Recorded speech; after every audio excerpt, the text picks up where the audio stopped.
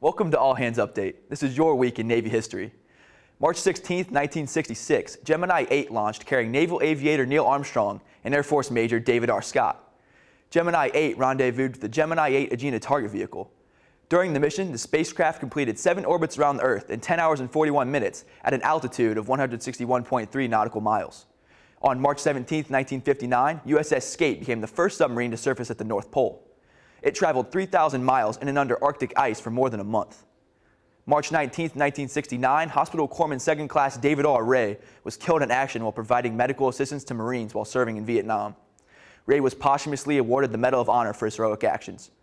If you would like to learn more about these facts in the Navy's history, visit the Naval History and Heritage Command website.